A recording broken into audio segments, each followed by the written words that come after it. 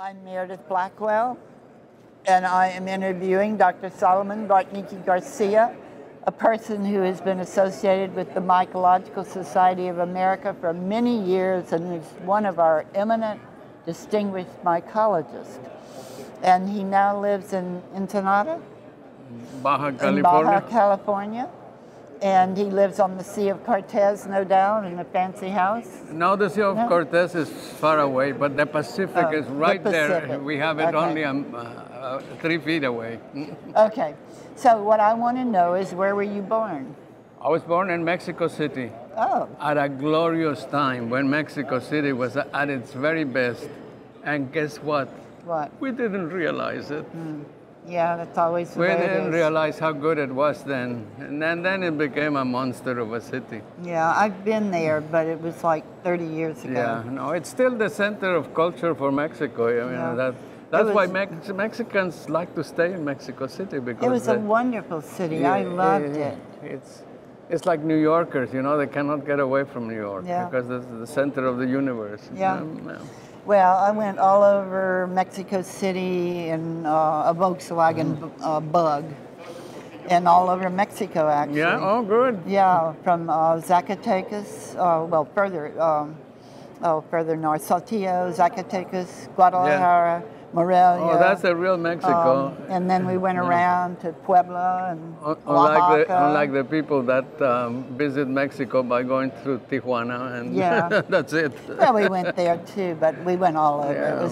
It was really wonderful in those days. Yeah. So anyway, so you were born in Mexico City, and you lived there for a long time? Did you go to... I lived there. All my studies were in Mexico City. No. UNAM was the enemy.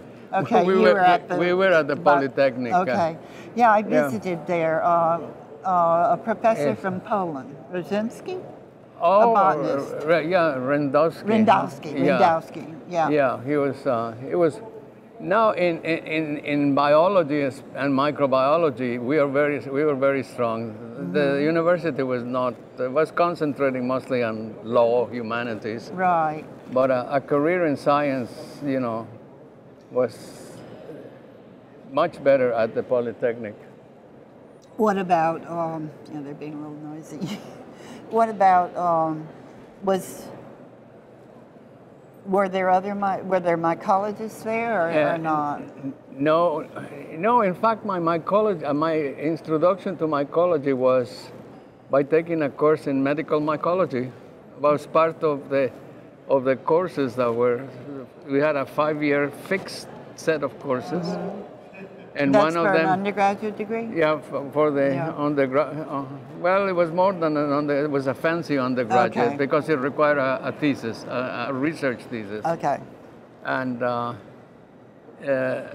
so I had mycology from a medical biologist, and I had my research training from Casas Campillo. Casas Campillo was a microbiologist at Syntex. Syntex was the place where the pill was invented. Birth control pill. Yeah, they were great in all the cortisone steroid research, and he was a microbiologist in there. As you maybe you know, maybe you don't. The synthesis of cortisone require a very difficult step that only Rhizopus could do it. The organic chemists have the fungus saved it. The fungus saved it, yeah. So that was his. Yeah. So in the afternoons after work, he went to the school to take care of a research lab, and we had a good group, about a dozen students there. Was Guzman there? Gaston was in the same institute, but in a different department. But at the same time? Yeah. Yeah. See, Gaston was never interested in microbiology. As you were. He was interested in the macro mycetes. seeds. Yeah, so I guess then then you went to... So, well, but at that time in Mexico, there were no doctoral programs.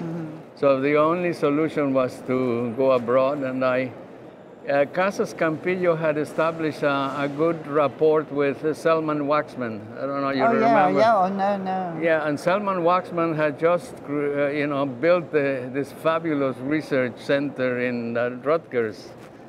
And I was accepted there, and I spent my 4 years of doctoral studies there under Walter Nickerson. I don't know if you ever met Nickerson. Is he still there? Or no way, he died then. Okay, well, there's a man there now that has established a little museum in a room to Waxman. It's a room, maybe a small classroom, and it's been gutted, and they have all this Waxman stuff in there. I visited a few years ago. Yeah. It was interesting. No, that didn't exist when I was there. No, it was more Waxman recent. was still alive, I guess. Yeah. Well, this man wants to be sure that his memory is there at Rutgers. You know, I have a student at Rutgers in the botany and plant pathology. I'm not sure what the department's called now. Yeah, so what did you do at Rutgers? At Rutgers, I did my PhD work, with walls, fungal walls at that time? Well, at that time, Nickerson was convinced that to understand morphogenesis, you have to understand the chemistry of the cell wall. So, but he assigned me a project to study dimorphism. He had heard that mucors may be dimorphic. Yeah.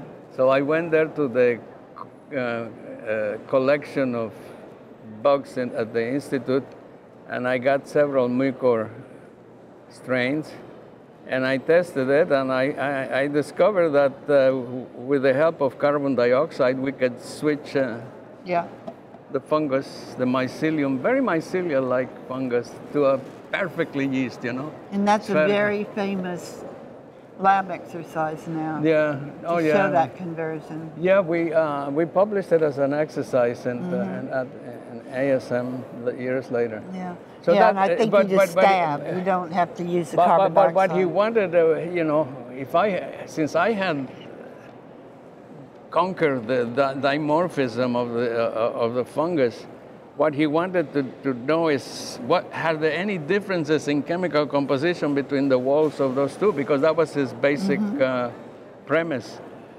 So I had to, basically discover methods to isolate cell walls. It wasn't easy. There was no methodology at that time.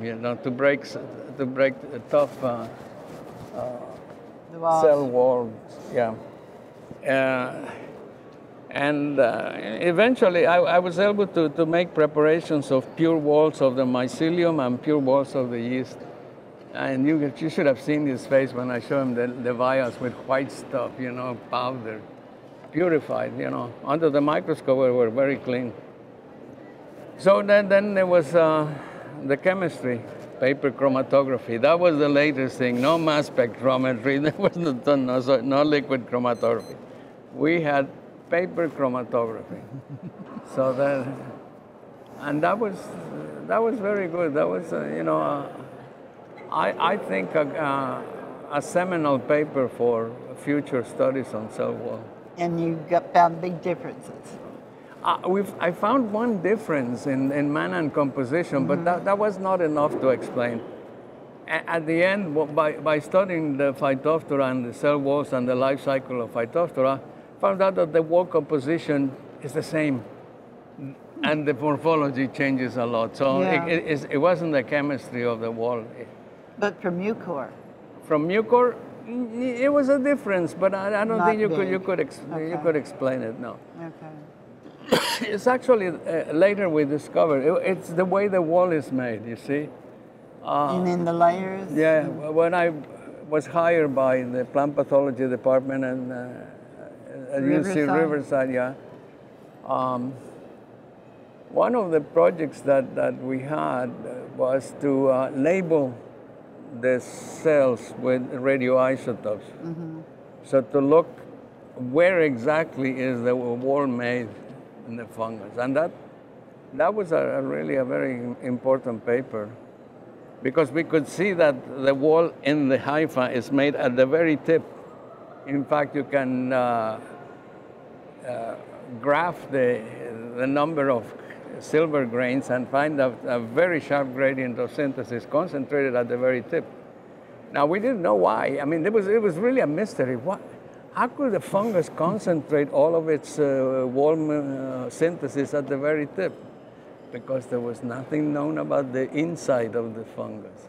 It was until, you know, the electron microscopists, Bracker and Girbard and others, you know, discovered that it was a collection of vesicles that reached the very tip and discharged the enzymes that make the wall.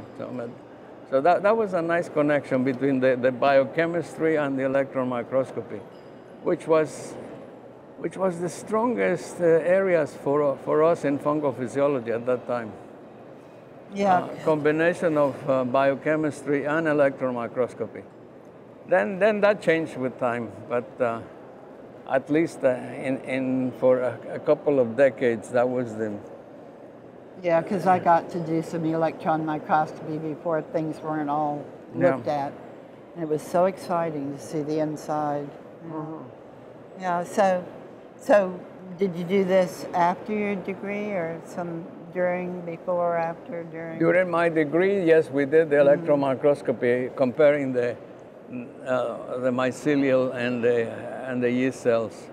I didn't do the microscopy. We had a technician. My electron microscopy was a new thing in there. Yeah. I mean, and this woman wouldn't even let us touch the microscope. You know, we had a person like that at Texas. Well, he trained us, but he was an ex-Nazi. Yeah. And he ran the place like that. It was very tough. Yeah. So did you get hired easily after you got this elegant study done? Well, I was hired. These are some of the things that happen by miracle or accident or whatever. Luck. That's our theme, luck.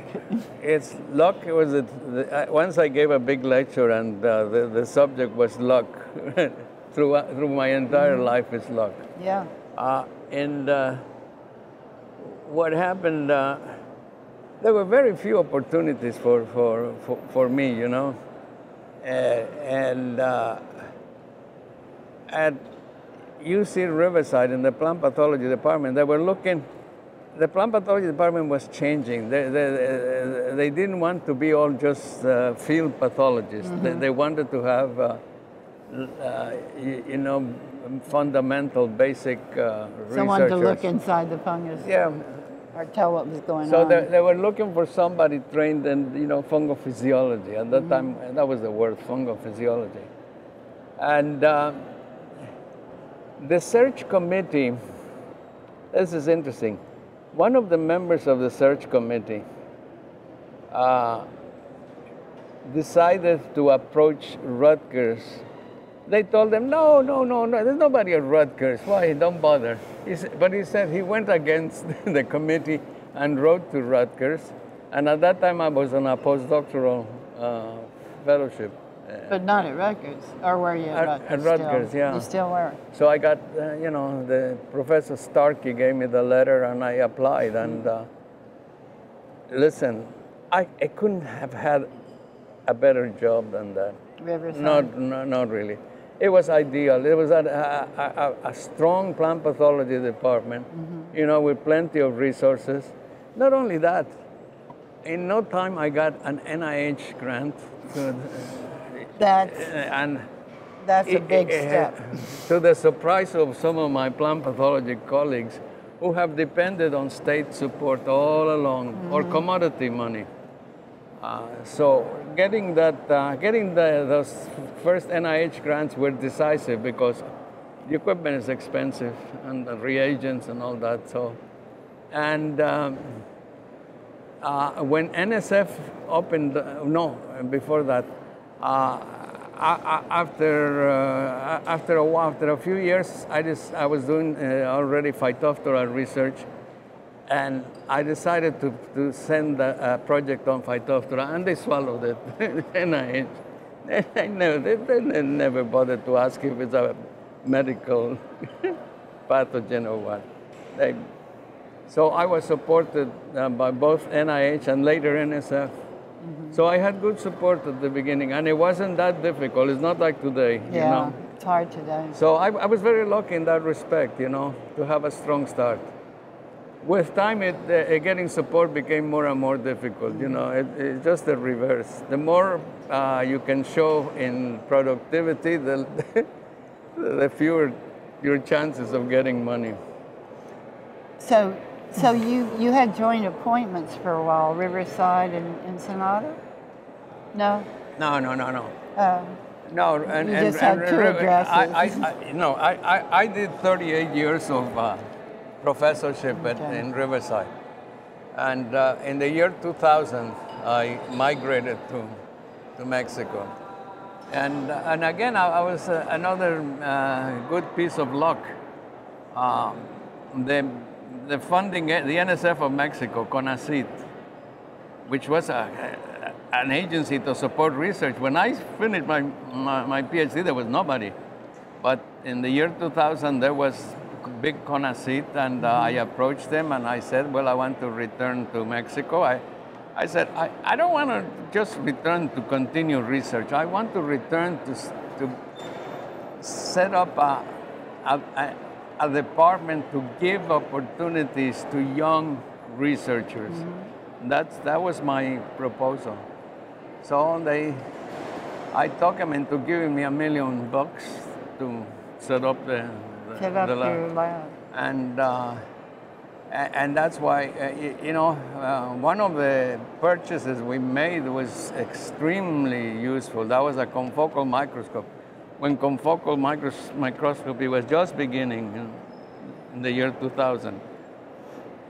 And with that microscope, these young women that we hired, they went crazy using it. They just loved it. So they have utilized the confocal microscopy, plus doing all this, making mutants of Neurospora, most of them, so that you can label exactly the molecule you want with fluorescent GFP. And they got fantastic results in that. But for that, I just take indirect credit. Well, I've seen some of those pictures. They're just beautiful. No, they are. Beautiful. They are. So it's a double skill. The skill of knowing how to use the microscope, because you can still see the publications, terrible microscopy, really, even elementary microscopy, light microscopy, terrible images. But they did the microscopy and they knew the fungi too, or the organisms. No, and they do the molecular, because Marichel Riquelme, she spent 3 years at Oxford, after she graduated from Riverside. Yeah, Kathy Aim, who's here from Purdue, they were there together in Lorna Castleberry's lab, I think. Yeah. So that... Castleton. Yeah, with Castleton, they had a... So that was very, very useful, because I could not have taught her molecular genetics. It wasn't my field. I was trained and brought up as a biochemist, a microbiologist, and I never liked genetics. I don't know if you remember this little book by Catchicide, Fungal Genetics. By whom? Catchicide. No, I never used that. It was the most boring thing. I mean, they were just making crosses, and it just you have to have a liking for things. You have to have a liking for microscopy. You have to have a liking for biochemistry. You have to have a liking for mathematics. That was in my later years. I decided that we needed to understand the mathematics of the growth process, and I was able to to talk a young mathematician from the mathematics department in Riverside to collaborate. And that's how we developed a model to explain the growth of a hyphae. And that has been relatively successful model. But because it's mathematical, you know, biologists have a difficult time swallowing. They like genes. Not the modern biologists. Yeah.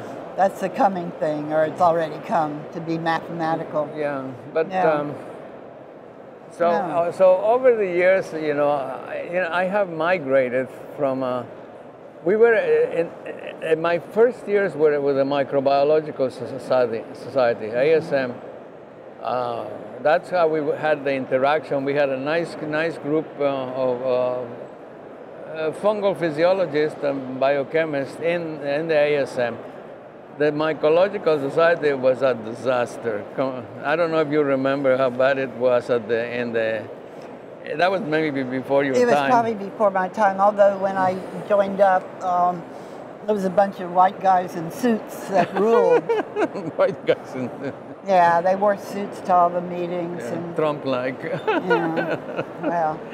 No, Anyway. it was. I remember that one year they didn't even publish the journal. They were so. Oh gosh, I remember hearing about that. Yeah, they were disorganized. That was bad. Well, it was one man, and they had to send Yeah. someone from Syracuse University to rescue the journal, I heard. Yeah, no, it was.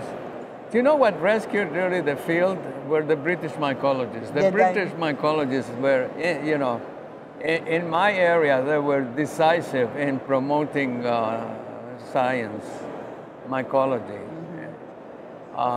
fungal biology, which we now call it, really. Yep. And that we owe it to them. They're a very strong group. I was invited to Britain many times in my younger years when it's important, really. Yeah. So I had good interaction with the British mycologists, yeah. And they were very strong.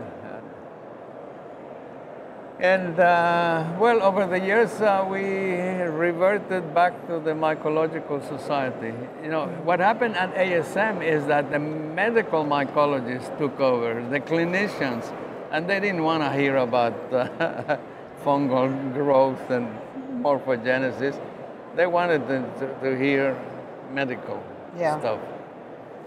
Yeah. So the interest of the society changed, and we also moved. So we've been associated strongly with the Mycological Society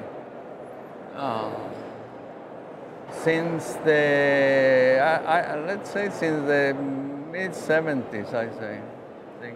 Yeah, I can remember you coming to meetings with a young woman, and she had all of this equipment she would bring, like a big box or something. Oh, that probably is Bracker's technician. Oh, Yeah, I thought you were involved. No? No? Okay. So I have a photograph of you and Bracker, and you're standing back to back. Back to back. Oh, yeah. That's we have a poster. Do you have that? Oh, yes. I love that picture. That was, yeah. I think it was a poster for MSA that was never printed, but by me. You may have printed one. No. But it said, join MSA, measure to measure or something. So thank you for that. I thank you. The measure of a distinguished mycologist, because you were both distinguished mycologists. Yeah, well, in those years, what Bracker was doing was greatly appreciated. I mean, although he was considered a terror and students stayed away from his lab. Yeah, because he didn't have very many students. No. But for us, you know, the association with Charles Bracker was decisive. He was very good. And he ended up, sadly, really bad. Yeah. Even his department at Purdue turned against him, and they closed his lab, and physically he was miserable. Well, I didn't know it until after he died, but there were a lot of things he did. He had an orchid collection. Yeah. Interested in orchids. He switched completely from fungi to orchids. And that was basically to honor his wife. Because it was so sad. His wife was very strong, and we all believed that she was going to outlive him, really. But in the end, pancreatic cancer took her life very quickly. They had plans to come to buy a house in Santa Barbara and come and retire. He liked Santa Barbara. And that went bad, and then ruined the rest of his life. It's really sad. So, do you go into work every day? Yeah, but I'm stopping. Really? You had enough? No, I physically, you know, I would love to be connected, you know. They said I can keep my office and all the other things, but all the other little privileges. But there's no way I can deliver an 8-hour performance. Well, but you're a good resource for young kids. No, I know. But no, I think it's important because one of the things I did when I hired my group of researchers, well, first of all, they were going to be independent. You know, I made suggestions. The only condition is we want to work on fungi. This department is dedicated to the study of fungi. And we're going to start with basic research. And later we will do applied research, but first we're going to get strong in basic research. And Rosa Murillo chose to do a cytoskeleton with a microscope, and Marichelle did the chitin synthesis. So each one, and another one who's not here, Ernestina Castro. I connected her with Stuart Brody. You know him? Yeah, I remember him. Yeah, Stuart Brody, who has been working on rhythm, you know, circadian rhythm. So we did some work on circadian rhythm, but then she found that it was a tough group, very competitive, you know, and Jade Dunlop and company. You can't succeed when you have you're against strong competition.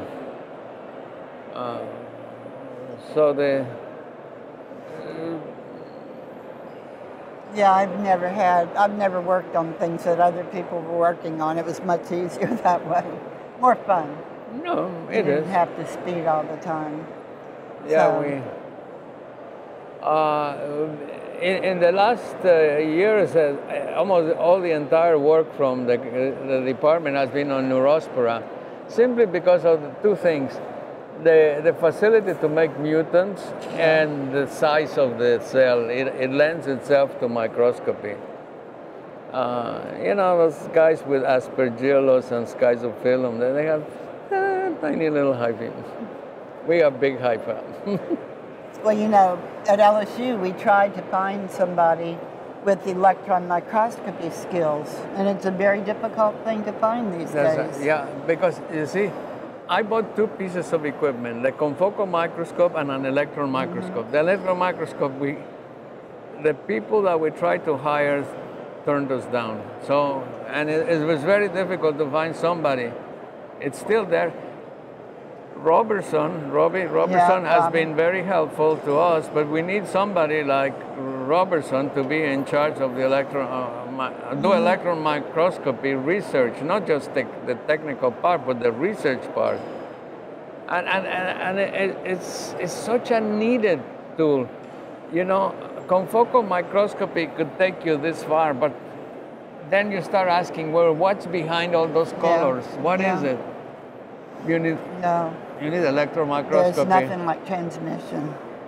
Yeah, so. and that requires a lot of skill. It does. And Robertson was well trained and. Where did he go to school? I can't remember. Do you know? Georgia. Georgia, that's right, of course. No, Georgia was, you know, in my days, the groups that were strong were the ones in Georgia and Purdue. At Purdue, we had Jim Lovett. Right. They're all disappearing. I mean, Yeah. I feel lonely now. Well, At Georgia, there was Mel Fuller. Right. I think he's still alive. He is. Mel Fuller, and he had. Mel walked away from mycology. He lives in Maine. Yeah. No, he was very strong. He did a lot of good in that department. He had many students. It was strong department of. Yeah. In fact, we had meetings there, mycological meetings in Georgia, in Athens. Yeah. I've been to 2 meetings there at least, maybe 3. Yeah. Yeah. I remember Ralph Emerson was ill, very ill, but they had already planned a symposium or a workshop in his honor. I remember going to that there. And a lot of Mel's students who were electron microscopists, they knew how to time all the fungi in their life cycle because they were doing that from microscopy. So it was a really good workshop because we had everything at the perfect stage. Yeah. So here we are. So do you have family in Ensenada, or? Yeah, well, no, there were 6 of us, you know, 3 brothers, 3 sisters, and we are all spread out. Only my younger sister is in Mexico City. Oh, okay. The rest are somewhere else, and I'm the only one in science. Oh. That's like my family. I only have one brother. It's really. I like to emphasize the Garcia part of my name because Garcia is my mother, okay? Right. And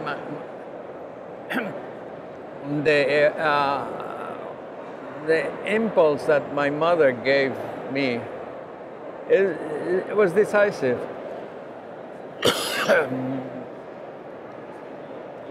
She had great, you know, she was very ambitious, and she transferred the ambition onto me to reach the sky and to love nature and all that. That was very decisive to have, even though she hardly finished primary school.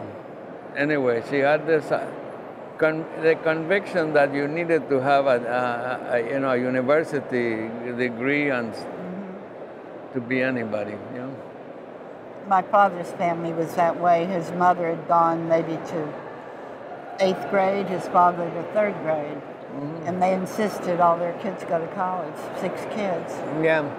The good thing is that all my education was free, really. They didn't have to pay for it. Oh. And that was... When you got to grad school or earlier too? Well, even to graduate school. I came to the U.S. with a grant from the State Department, a 1-year grant. And then Nickerson supported me for the rest of my stay. So anyway, and tuition in Mexico is almost non-existent. The education was free. Wow. And we had good teachers. Mexico had there was something incredible happening in the 1930s. The war in Spain destroyed that country, you know. Yeah.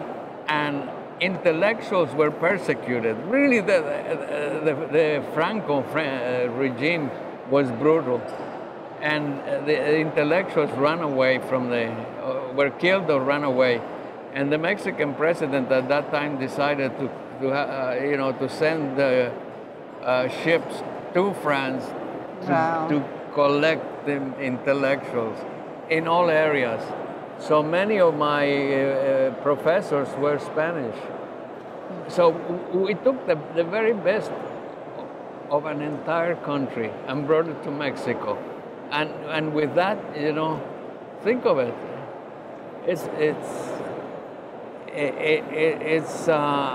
It's almost a renaissance, an intellectual renaissance for a country. To take away the very best of another country and absorb it. How is it today? Well, today they're probably gone. there is only the remnants of the good deeds that they did. But they still have students who have survived and come on down till now? No. Not really. You know, most of the Spaniards that came as in the exile thought they were going to go back because that they would have, you know, Franco would not live long. Yeah. Well, Franco stayed in the 1970s. So they became Mexicans. They just absorbed. But the U.S. also benefit the same, you know. Well, if Hitler had not persecuted Jews, think of all the scientists that benefited this country, you know. We wouldn't have had so many bombs. Anyway. Yeah. You never know. You never know. So, any big mistakes you made? Doesn't sound like it. Yeah. I'll tell you one. What? One mistake. I started from the very beginning collecting literature, okay? Yeah. I had punch cards. Do you ever have? I didn't do them, but I remember. You type, even they would type all the information on the card and then punch it accordingly to subject and all that. Then punch your needle, shake it. And you would pick up all the right ones. And you spent too much time doing that. That was, well, that finally became impractical, so we abandoned. So but collecting reprints, you know, writing every time. And then came, remember current contents? Yep. That's the way, you know, that miserable task of going through current contents and identifying papers and sending the little cards, and then most of them responded. So over the years, I collected thousands and thousands of reprints. And I said, I'm on top of everybody because I will have the best collection of literature on fungal biology. And you know who ruined me? Who? Google. Google. Because, computers and Google. Because everybody, well, I have originals, okay? You may think that's valuable, that they're originals. Yeah. But by now, most of the literature has been digitized. So you can access it through Google. Well, 3 years ago, I retired from LSU. And so I talked to the people there that took care of the trash and all. And they brought a big recycling bin. Oh, it was huge. It was as big as those doors over there. And they put it out by the loading dock, and I hired 2 kids, all my journals, all my reprints. They went in those recycling boxes. And bye-bye. Bye-bye. It was sad, but I thought, no, I'm moving. I've got to get rid of them. But the only mistake I made, mycotaxon, and I do occasionally have something in that, but it was not, it's not online very well, so that was the problem. You had enough? Yeah, but you see, collecting all those reprints, and because once computers became available, all that information was put in into a computer. Yeah. So that you can access it. Otherwise, you just have piles of papers. So I have my collection, you know, the titles digitized, so I know where they are and they're numbered. I got a numbering system. I know where they are. It was a major investment in time, but in the end, it wasn't worth it. Well, but it probably was useful for a while. So I have 10 filing cabinets full of reprints. I didn't throw them away like you. I had no place to put them. Well, we bought a shack from Sears. Oh, how often do you go back there and look at them? Well, once in a while, because you do actually use them. Most of the time you can get it from through Google. Yeah. So it's it's well, that I would say was a mistake. That was your only mistake? No, not only mistake, but little mistakes. Wow. That was a time-consuming mistake. Yeah. But it wasn't a mistake, because at the time you needed the literature. Oh, yeah. So yeah, it was worth it for a while. it is. Okay, then. Well, you done for a while? You are the... You have anything else to say of importance? I have one question left to ask you. Have you decided that the oomycetes are not fungi? No, they are fungi, damn it. I hope you're saying fungi with a little F. No, they are. No, look. They act like fungi. They are. Yeah. I'll tell you what the problem is. The problem is, look at the program. There's practically nothing. I know. They have been ostracized from the society. This is a mistake. You would think the plant pathologist would be studying them. Yeah, well... There's Phytophthora outbreaks all the time. Plant pathologists are confused by this. They use fungicides. They're not going to use oomyceticides. No, it is... It is a mistake, and you know what I loved was the fact that within the fungi we have two evolutionary lines, and they don't want to accept that you can have a kingdom with two evolutionary lines. No. Why do you have to have only one line? You can have two lines, because all the other properties that you can look at them, and structure and behavior, oomycetes. Some of the oomycetes are exactly like that. Are there biochemical similarities, any of them, with fungi? Are with differences, with nice differences, which makes it for interesting comparisons, because you can see that at one point, long time ago in evolution, fungi developed, but separately, the oomycetes developed. And each one solved the same problems, but with slightly different chemistry, slightly different. So it was like an amino acid is one amino acid is different. Okay, make the proteins with a different amino acids. That's one thing. I'm saying wrong. Make the same amino acid, but a different pathway. Right.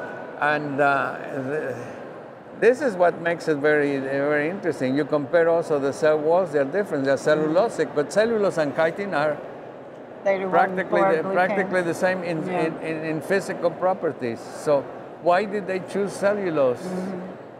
Well, you know, and besides, the oomycetes evolved before the rest of the fungi. So they are the real fungi. Okay. You know, this is something, I don't know why they feel so upset about me saying that oomycetes are fungi. So you know, some of them...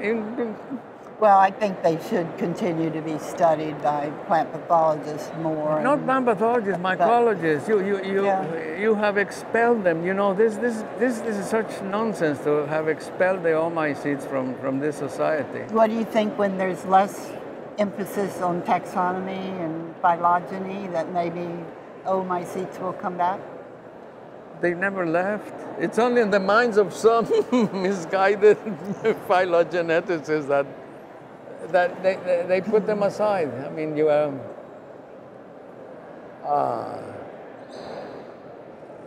know, people, you can say that there is a racist element in that, you know.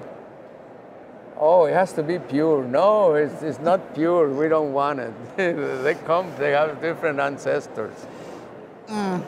Well. No, it's because of what they are and how they behave that I think they make good subjects. Did you ever play with oomycetes? A little bit, yeah. They're in fact, one summer they killed off Azolla. I played with them all one summer. They killed Azolla within one day. Oh, yeah? Yeah. That's great. Yeah, it was It was Pythium. Yeah.